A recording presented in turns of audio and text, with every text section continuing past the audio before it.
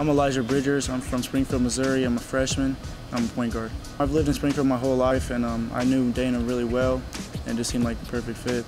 I have a lot of family that lives here, and they were really sad to hear that I could have possibly went somewhere else, and then when they heard I was staying home, just be around them, they were really excited, so it means everything. My mother was a Bear. She grew up here, and I just love that we can share the same experience at the same school.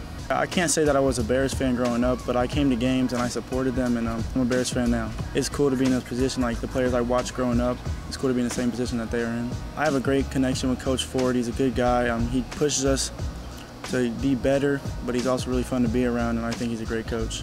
Being a freshman is kind of, it's different to come to college. I've had a lot of seniors take me under their wing and help me show me around and show me what it's like to be a college basketball player. I expect to see a different type of energy that most players don't bring to the floor.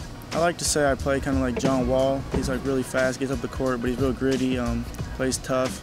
Or maybe like Rondo. Rondo finds his teammates and is a big part of the team. My role is more to handle the ball and get other teammates open, but also it's things that you don't see on the scoreboard, like hustle plays and getting my team hyped up. I mean, growing up, we played a few tournaments in high school in the arena, and it's just a different atmosphere. Watching the TOC and all that, it's just crazy to be able to play all our home games in this arena.